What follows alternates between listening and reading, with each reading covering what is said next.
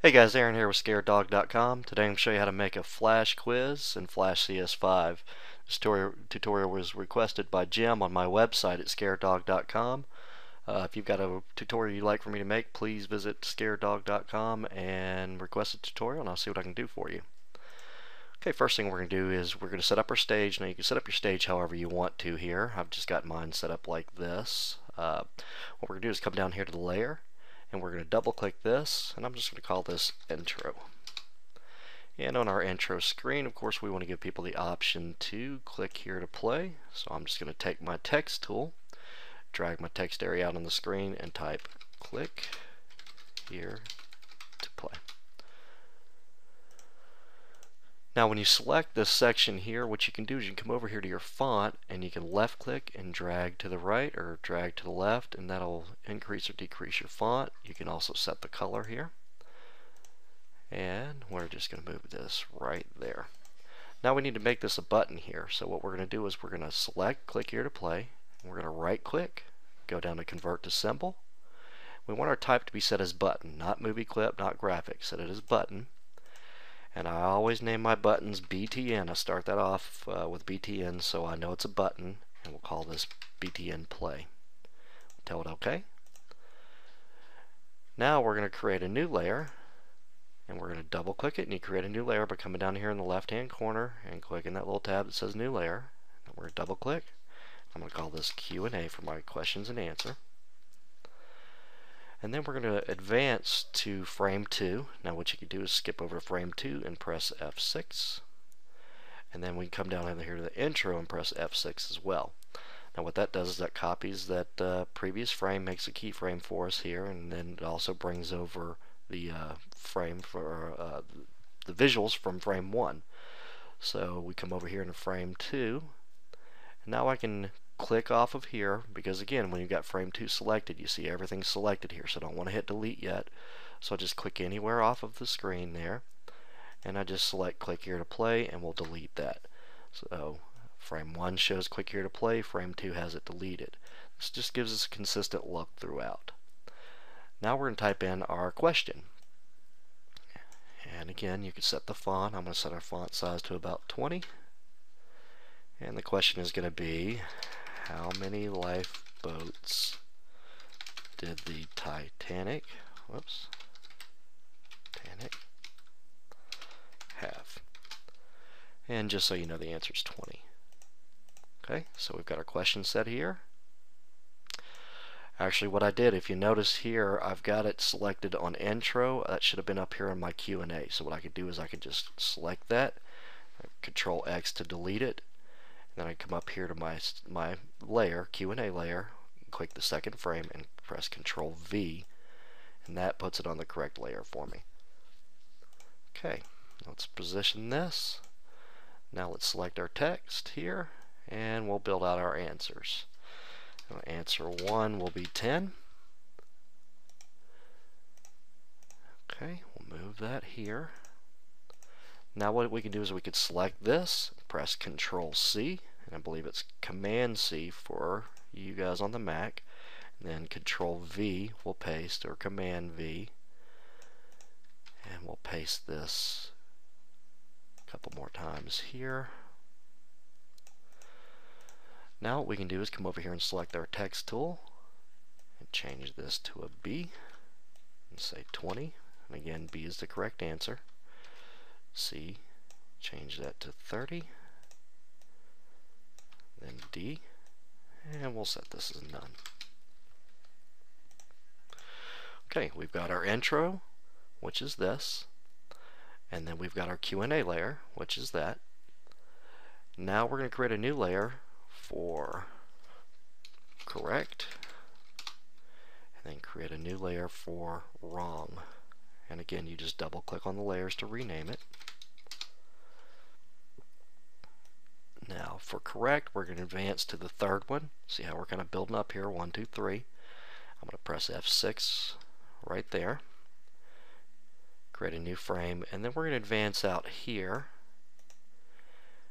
and do our fourth frame, press F6. So we've got our correct one set and our wrong one set with a keyframe on each one. And then let's build out our intro. We just F6 and F6, and that'll make it consistent throughout. Okay, so now we're on correct.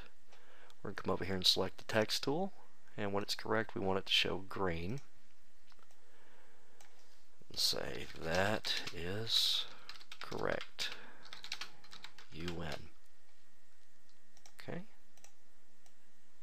Just position that right there, raise the font size, and you can drag the corners and bring that out there. Okay. Then wrong. We're going to jump up over here to frame 4 on our wrong layer. Select our text tool. We want it to be red. And we'll put that is wrong. You lose. Okay. Drag that out. And position that about right there. Now, of course, if someone loses or they get the wrong answer, what we want to do is give them the option to start back over. But we don't want to send them all the way back to frame 1 where it says click to play. That's a little redundant there. We're going to send them to frame 2. And I'll cover that here in just a moment. So we're on wrong. Let's go here to our text tool and type in play again. Actually, let's do this, because that click here to play again. Let's position this. Let's change that to blue. Okay, so we got everything set up here. We've got our intro screen. We've got our question screen, question and answers. We've got our correct screen and our wrong screen. Now let's create one more layer here. Double click it. Let's call this actions. Okay, because we want it to stop on each layer, and I'm going to show you why. If we do control, test scene, that's not exactly what we want it to do. And what's happening is your timeline here is progressing, and then it's looping. It's progressing, then it's looping, so it just keeps going back and forth and back and forth. So in our actions layer, what we want to do is select that first frame there, right click, and go to actions. Let's just type in stop, open parentheses, close parentheses, semicolon. Let's just copy, so highlight that, and you can right click and say copy. Skip over to frame 2. Let's press F6, create a new keyframe there, right click, actions, and we right click, paste. Exit out of that, skip over to frame 3, press F6, right click, go to actions, come up here, right click, paste, and hit X. Go to the last frame there, select it, F6, right click, go to actions, and then paste. And what that did is that stops it on each frame that we have here, so it won't create, as you see here. If we go to test scene, it stops it. It's not looping right now. So now let's create the functionality. This is the last thing that we need to do here. So we've got click here to play. Earlier we've created the button, and if you click your library up here, you'll see that we've got button play. So that's already a button. So all we need to do is highlight just the click here to play and come over here to your code snippets. Press code snippet, go to timeline navigation, then go to click to go to this go to frame and stop. So we're going to double click that. Now it requires us to call this an instance. Now again, if I were to put just the word play here, that's a code that that Flash uses. So if we do play, we're going to get an error. So what I normally do is just instance inst and play. We'll tell it OK. And you'll see here it says inst play. That's where we named our instance. If I just said play there, it would throw us an error. So that's why I always use like the btns or the inst just so it doesn't throw any errors with the already predefined code through ActionScript. Now, where it says go to and stop, it says 5 here.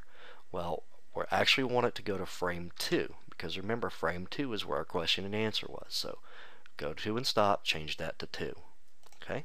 So what that's going to do is when we click here to play, it's going to advance us to frame 2. Now we've got 4 questions here. All these need to be buttons. And remember, correct is third frame, wrong is fourth frame. So when I say third for the correct answer and fourth for the wrong one, that's where we're advancing to. So A, highlight that, select that, right click, convert to symbol. And the way that I do my buttons, again, BTN, and my questions whenever I'm creating a quiz, so this is my question 1, answer 1, so Q1A1, BTN Q1A1, and that's a button. So I go to B, right click, convert to symbol, and then I call this button BTN question 1, answer 2, Q1A2. C, right click, convert to symbol, BTN Q1A3. Okay. Then right click, convert to symbol, BTN Q1A4. And again, in your library, that just shows up over here so you can see all of our buttons and everything like that. So I know whenever I look over here that BTN, it's a button. So we'll go back to our properties. We've set up all of our buttons now. Now we just need to add the code.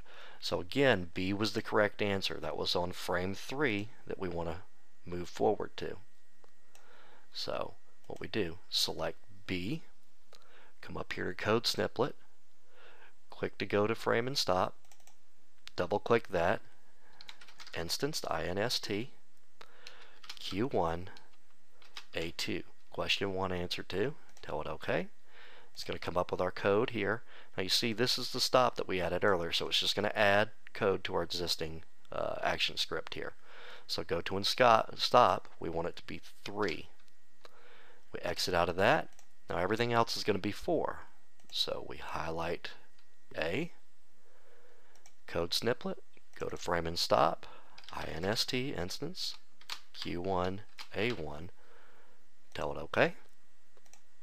We want it to advance to 4 because that was incorrect. Select C, go to code snippet, click to go to frame and stop, double click that, INST, Q1, A3, OK. We want it to go to frame 4 because that was an incorrect answer. And then the last one. Highlight it, come over here to code snippet, click to go to frame and stop, double click that, BTN, or excuse me, instance INST, Q1, A4. Tell it OK. We want it to progress to frame 4. Then tell it OK. Then the last thing we need to do is we come over here to frame 4 where we had the return, the click here to play again. So I'm going to select that, just the click here to play again, right click, convert to symbol. We're going to call this BTN and then call this replay. Tell it OK. Then with this selected, we're going to come up here, we're going to create an instance because code snippet that's going to send us back to frame 2 so they can play again. So with this selected, come up here and hit your code snippet, click to go to frame and stop, double click, call this instance INST replay. Tell it OK. We want it to go to frame 2 and exit out of there.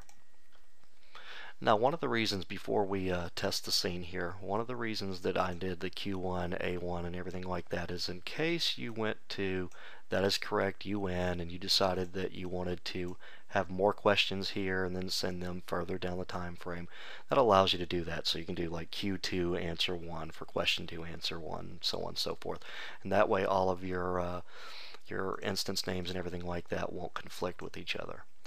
But anyway, let's give this a shot and see if it works. So let's go to Control, Test Scene, click here to play. How many lifeboats did the Titanic have? Let's do an incorrect answer, so we'll say 10. That is wrong, you lose. Click here to play again. How many lifeboats did the Titanic have? That's wrong. Okay. That's wrong. Alright, now let's choose the correct answer. Alright guys, that's it. It's that easy to make a Flash quiz in Flash CS5. Again, if you got any questions or comments, please rate and leave your comments below. If you have a tutorial you'd like for me to make, please visit scareddog.com and click the request a tutorial. I hope this helped you out. Thank you very much for visiting.